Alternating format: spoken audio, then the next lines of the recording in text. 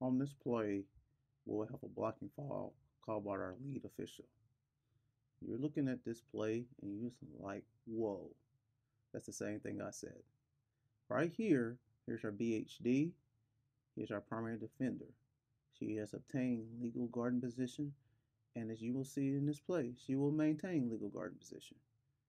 At this point, here's where the contact occurs. It is initiated by a ball handler dribbler. As you can tell by the physics of what's going to happen in this play, it is going to move our legal guard and defender backwards. So why did our lead official have a blocking foul on this play? Look where our lead is. Our lead is blocked by our legal guard and defender.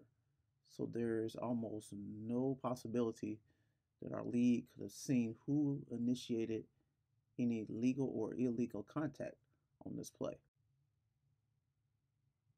The only two officials who could have possibly had any type of credible call line of sight is our trail, who's not present as a result of this being a fast break, or our center official.